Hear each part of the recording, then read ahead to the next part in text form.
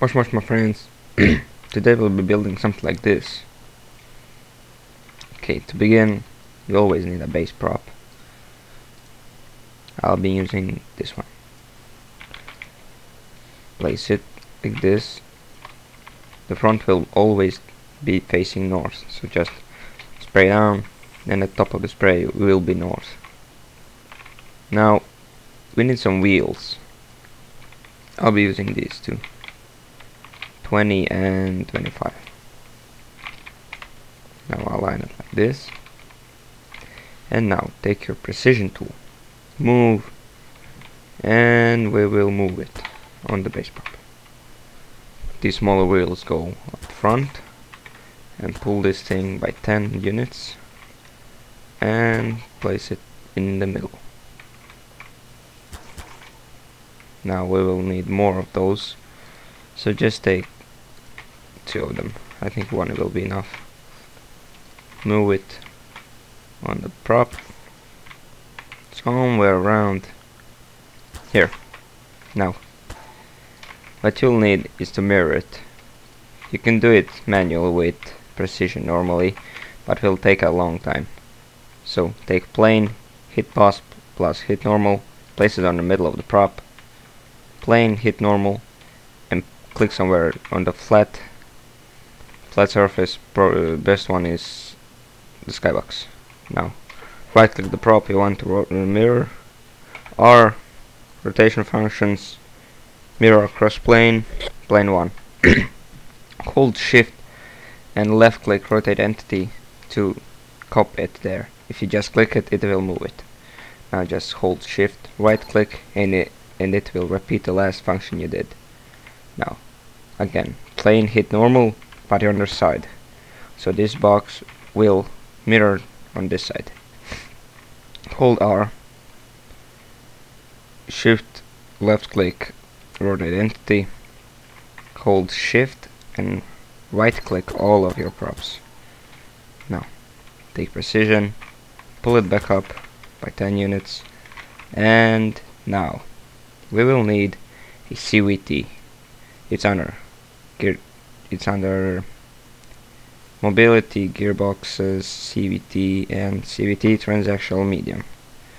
Just keep in mind that if you're using a stronger engine, you will need a bigger CVT. Now the second thing we'll need is a engine.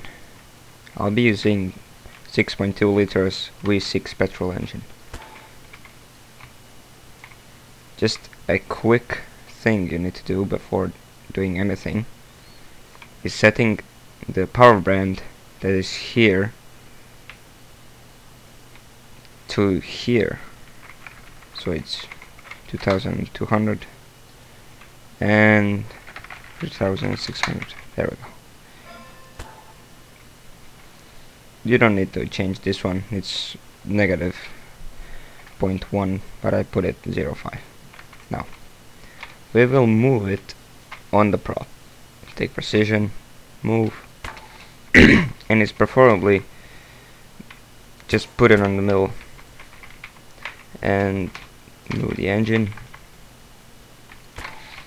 somewhere in the back, not too much.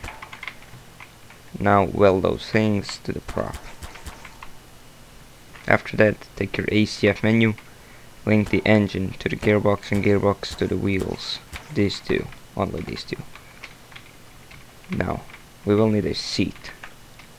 Spam yourself a seat, knuckle it, place it somewhere on the prop, like here, and take your pod controller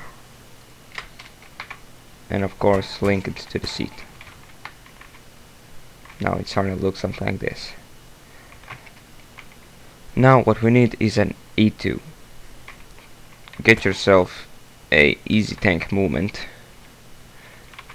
The link will be in the description for this one. See this arrow? It must be facing north, so just move it. You can use precision. I'll be using precision alignment, considering it's a little bit easier to me. Set 2 points, select point 1 and point 2 and move entity. There we go. And weld it to your base prop. Okay, there is a quick change in the video. When you're doing the tank movement, rotate it so it faces opposite of north south, I think, and just change this to D to be A and A to be D, and the CVT, the final drive, must be negative, and that's all. We will need some tracks. There we go. And you will do the same thing for that. This arrow must be facing north.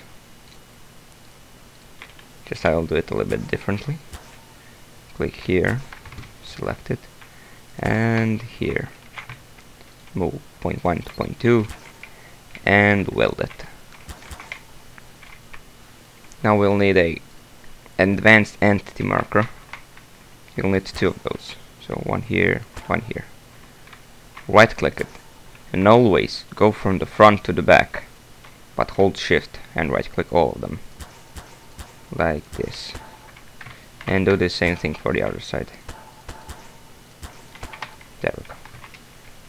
Now we will need to axis those wheels, but before we do that we will use make spherical. So just sphere them all like this, and now we will get axis center. Enable only this function and axis it all to your base prop.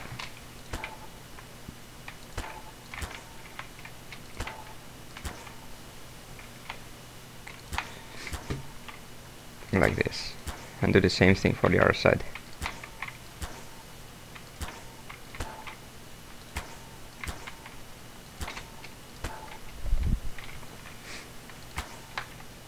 Now that we're done, we will use ball socket advanced. We will use these settings, including this one. The minimum must always be negative and the maximum will always be positive. So just type these things. After that, just you need to ball socket them all. So first click on this one, click 2 times on this one, 2 times on this one, 2 times on this one, and once on this one, so it doesn't transfer to this lane. Do the same for this lane, like this. After that, you will need to no collide everything. Just don't use no collide all, because if you do that, that will take a long time to paste it with advanced duplicator. Just right click with no collide tool, everything except those little chips. That's always automatically set to no collide. You can hold C and right click to see if it's not non-collided, or you can just walk through it. After that, like I said, we will need to wire everything. Now let's start with the tracks. As we can see, we just link them all. Go left LA to the left entity marker, and right to the right. Now you see they're not appearing, right? Just take your E2 tool and refresh the code, and there we go. The next thing we'll be wiring is the movement chip. To take pod controller, CVT, gun ready, we don't have a gun, active to the pod controller active, and throttle to the E2. After that, that should be it. But always weight your things, otherwise there will be problems. I put 70 on reels and 2 tons on my base prop. So just shift right click, area copy, place it, and let's see what did we do. We forgot to weld the chair, of course. Okay, let's see. the problem, the controls will probably be inversed, so you'll need to change that. I'll show you how. Get in, W goes forward. You see, D is A and A is D, so you don't want that, right? And there is another problem if you have it. I'm going to show you how to fix it. You see, this thing won't turn when I hold D. It will turn when I have a little more speed. Take physical properties and set material to paper. I don't know why, but that works. Now let's change the inverse controls. Click here. You see how I already inversed it so that S is W and W is S. Just change this to D and this to A. Bam. That should fix the problem. Let's see. Place it. And there we go. The problem is fixed. You see, the tank turns more now. When we stop, holding A will rotate it. Whoa, it has a little bit too much power for this light plate, but there we go. It works. See. And that should be it for this tutorial. Leave a like if it helped, and I'll see you in the next video. Goodbye, my friends.